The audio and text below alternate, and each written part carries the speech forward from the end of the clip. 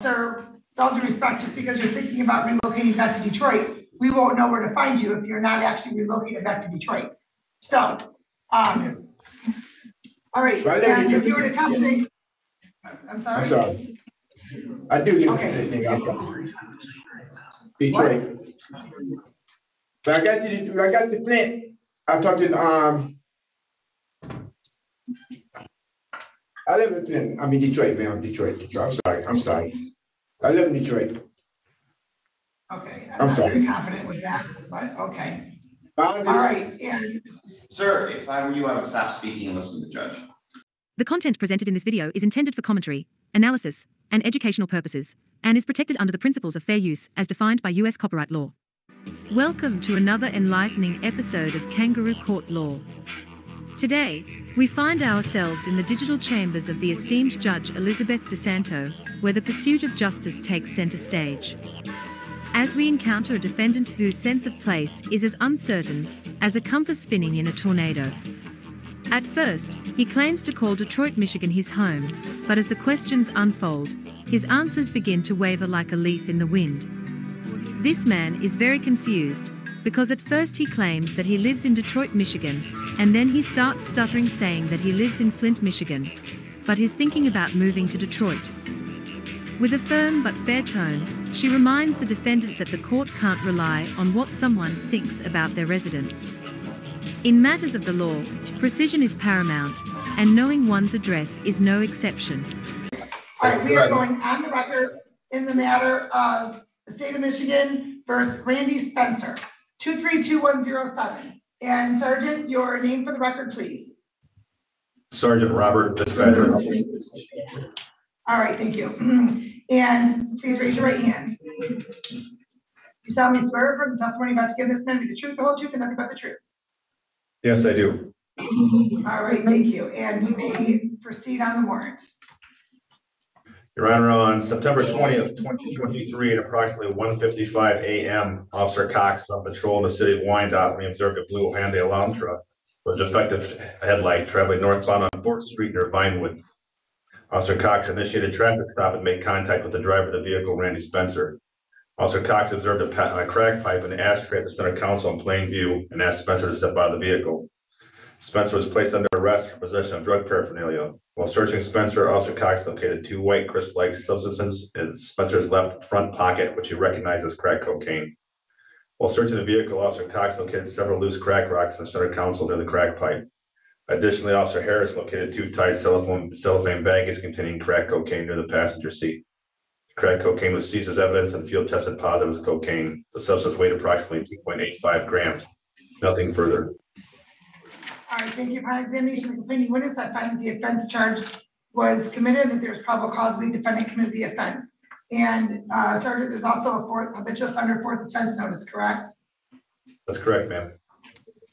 All right, and good morning, counsel. Your appearance, please, for the record. Good morning, Your Honor. Mr. Chesky, on behalf of my client, this time he sent to being heard via Zoom. As the arraignment for formal reading, my client's here with you. All right, thank you. And sir, your name, please, for the record. Randy Spencer. All right, thank you.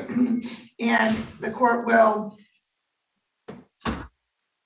waive the formal reading, enter a plea of not guilty for purposes of the arraignment. And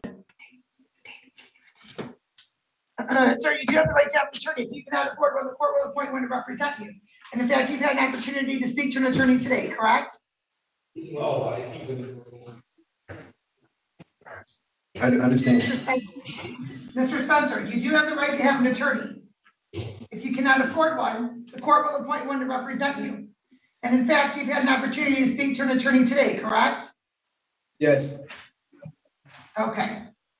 And you also have the right to be presumed innocent until proven guilty beyond a reasonable doubt. You have the right to have a trial by a judge or by a jury. And you also have the right to remain silent. Anything you say orally or in writing may be used against you in court. Do you understand those rights, sir? Yes, Your Honor. All right, the court's going to, I've already entered a plea of not guilty. I'm going to also indicate the probable cause conference date will be September 28th at 9:15 a.m. And counsel as to bond. Your Honor, my client's 64 years old. He lives with his sister in Detroit. He has a strong family support system. He was working at GM. He was on the assembly line. However, he did get into an accident where he broke his leg and had severe injury. However, he is looking for jobs currently. He indicates he will appear to need all future court dates. On a medical issue, he does have diabetes and requires pills daily. Thank you, Judge. Okay, thank you. All right, and oh, thank you. And sir, you live in Flint? I didn't hear you. Where do you, what city do you live in? Flint or Detroit? Well, I'm staying in Flint, but I came down to visit my sister for a little while. Well, okay, so I'm not really sure what that means because you have two addresses listed. So do you live in Detroit or do you live in Flint? Well, I do live in Flint, but I came down to visit my sister for a little while to see if I want to come down this way. I've been here in Flint for 5 years. So if you live in Flint, why are you providing us with the Detroit address? I didn't provide that. Oh, I see what you're saying. Oh, I'm sorry, Your Honor. I'm sorry. I'm sorry. I see what you're saying. Yeah, I'm thinking about moving back to Detroit. That's why. That's all. Okay, well, sir, with all due respect, just because you're thinking about relocating back to Detroit, we won't know where to find you if you're not actually relocated back to Detroit. So, all right, and if you were to tell me, I'm sorry. I'm sorry. I do live in this thing. Detroit. But I got to Flint. I talked to I live in Flint. I mean Detroit, man. Detroit. I'm sorry. I live in Detroit. Okay, I'm not sorry. very confident with that, but okay. All right, and Sir, if I were you, I would stop speaking and listen to the judge. okay, and Sergeant Fitzpatrick, as to bond. Your Honor, there's obviously an extensive criminal history with the habitual fourth attachment to the warrant. Aline has a Flint address. Obviously, there's some dispute on whether it's Flint or Detroit. I would recommend a $15,000, 10% bond. Your Honor, as to the request, I respectfully request in consideration a $10,000, 10% bond. He did extend to me what he believes his financial limitations were. I don't believe it'll exceed 1,000. If we're between 1,000 and 1,500, obviously it's considerable amount of money. I just ask for that consideration. Thank you, Judge. All right, thank you. Sir, what happened on your matter out of Genesee County for robbery? You were bound over to circuit court for assault intent to rob while unarmed robbery, assault intent to do great bodily harm, less than murder. What happened on those matters? At this time, it's still in process. It's in process right now. I have an attorney in Flint at this time. Hold on. What does in the process mean? Did you not show up for a court date and there's a warrant, or is it that? I mean, I'm sorry, Your Honor. The next court date is in December. Next court date's December. Yes, ma'am. And what is that court date for? On the charges that is against me, that are against me. Sorry, I understand that. Let me rephrase it. Is it for a final pretrial, a settlement conference? Is it for a jury trial? What is it? I'm a pretrial. What's that? I'm a pretrial, Your Honor. Final pretrial. From 2021, it was bound over, and 2 years later, it's still at the final pretrial stage? Yes, Your Honor. Okay. And have you ever failed to appear in court for any reason, sir? No, ma'am. I always appeared. No, ma'am.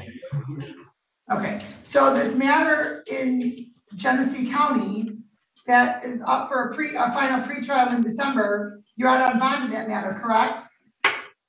Yes, ma'am.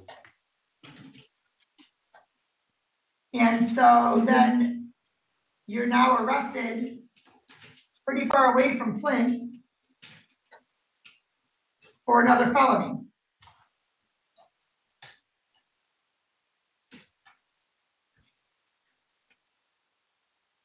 So based upon that, based upon your criminal history, the habitual offender fourth offense status, where you're looking at an enhanced sentence. Your lack of actual address as to where you're really living, the court does find that the $15,000 10% bond is appropriate. In the event you post bond, you're not to possess or consume any alcohol or drugs that are not prescribed, which I would presume is the condition of your bond currently. And then we'll see you back on September 28th at 9:15 a.m. Thank you, Judge. All right, thank you. Have a good day. All right, let's go off the record. Good morning, counsel. Good morning. And which matter are you here on? Amber Strum. Okay. You've already spoken to the prosecutor? All comments, viewpoints, interpretations, and insights expressed in this video are for education and entertainment purposes. All individuals featured in the video are to be presumed innocent until proven guilty in a court of law. Please do not attempt to contact, locate, or engage with any individuals featured in the video.